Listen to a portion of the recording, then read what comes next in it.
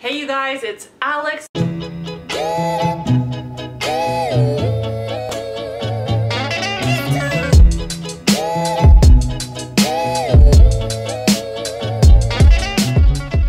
here to do another DIY video for you guys. If you haven't had a chance to check out the rest of my page, I've done a few DIYs now, so be sure to check it out after this video and click that subscribe button while you're there. I'm also going to be featuring this on my blog and my Instagram, so be sure to follow along. So when my husband and I purchased our home, I actually worked for another home builder, and I was in charge of managing the interior designer and the staging, as well as doing any of our show home sales. So when we purchased our first home and I was on a very strict budget, I actually ended up purchasing a lot of our items from my own show home furniture sale. One of the items I bought was actually this upholstered bench here. I've kind of kept it in our entryway. It's a little tattered in some areas. Actually what I was thinking of doing was re-upholstering the bench, and then literally just last night it hit me that this is actually a solid wood piece of furniture. So even when I open it up here, you can see that the full inside is wood. I've actually had a peek underneath the fabric and I've seen that it is wood all the way around, so not just on the inside but on the outside as well. No, guys!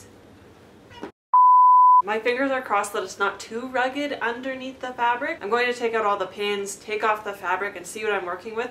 I may need to sand it, and I think for sure I'm probably going to have to do some sort of a glaze on the wood itself. So I'm really excited. Let's get started.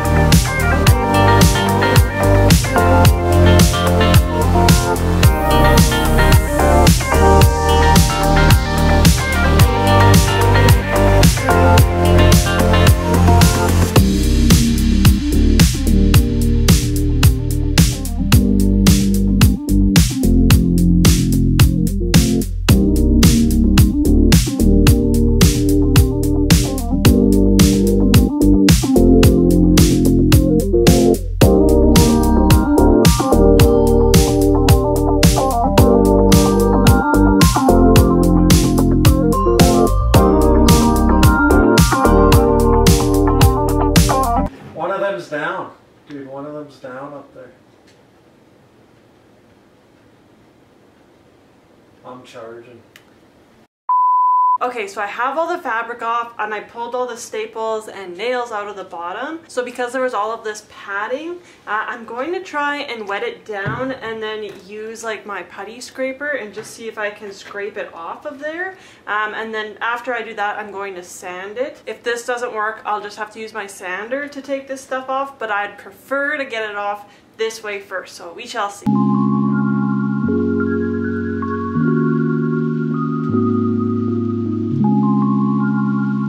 Okay, so I tried to take off all of this foamy stuff with kind of like a putty scraper and then trying to put some water on it. That did not work, so I'm moving to plan B. I already was hoping to sand this down, so I'm just going to hope that it comes off when I sand. So in my Milwaukee toolkit, I do have a sander. I have never used this tool before. I got it all set up. It seems pretty straightforward. Obviously, the grittier sandpaper I'm going to use first to try and take off all the imperfections, and then I might pare down my sandpaper to one that smooths it out a little bit better. Again, I have never used this before, so I am just kind of winging it. For anybody who wants to criticize, feel free. It's all a learning experience, so I am excited to finally get a little bit of practice using this tool, but we shall see how it goes. Also, for anybody wondering, I do know this is going to get dust everywhere, and I already have made such a mess on my carpet. One, we are hoping to get rid of all of our carpet and put in new floors. It's something I'm saving up for, so I don't care that much about my carpet right now, which is why I am doing it on my living room floor. If you're attempting a project like this at home, obviously I would recommend going to a garage or a shop or somewhere where you don't care if it gets dirty or not. Like I said, we're planning to replace this carpet hopefully sometime in the next 6 months, so it's not a huge concern of mine.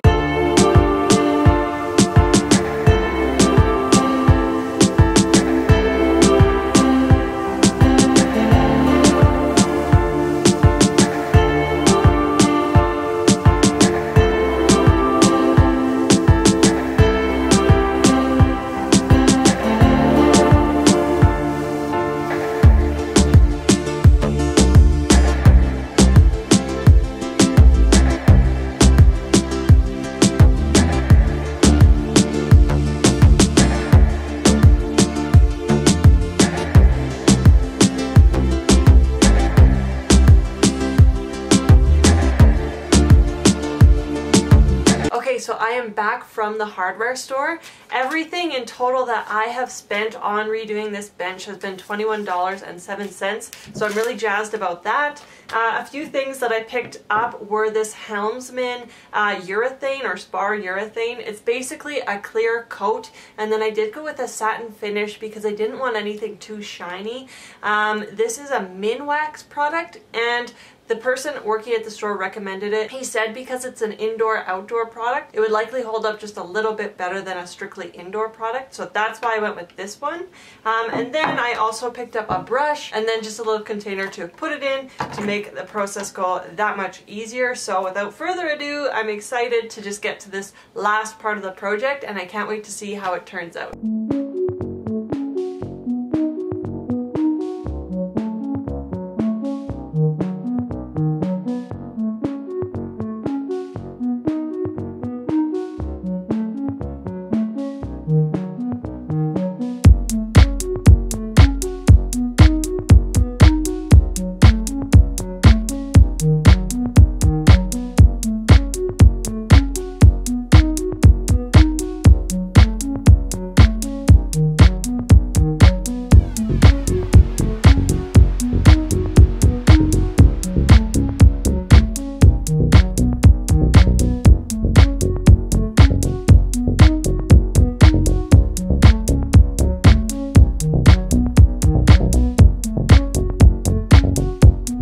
Alright you guys, so I have totally completed the revamp of my front entry bench. I am so happy I did this.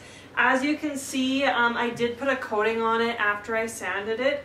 And honestly, I can't believe that they would cover up a solid piece of furniture with that really ugly fabric. It turned out so great, and I am so happy that the wood actually does look quite rustic. So although it's not a really uniform tone or uniform wood pieces, I do think that it fits kind of my boho style. So I'm really happy about that. I also really like that it is a trunk, so I do have some storage space within it as well. The clear satin finish really helped to finish off this project. I did contemplate just leaving the wood rough and not having any kind of finish on it. I do think that this wood needed some sort of finish to it, and that darker tone really helps hide a lot of the imperfections in the wood, so I am happy about that. I will be featuring this on my blog, so be sure to check it out here on my website, as well as follow along on Instagram so I can also share my before and after photos of this project. If you haven't had a chance already, please like, comment, and share this video. As well, click that subscribe button. Thank you guys so much for watching, and we'll see you next time.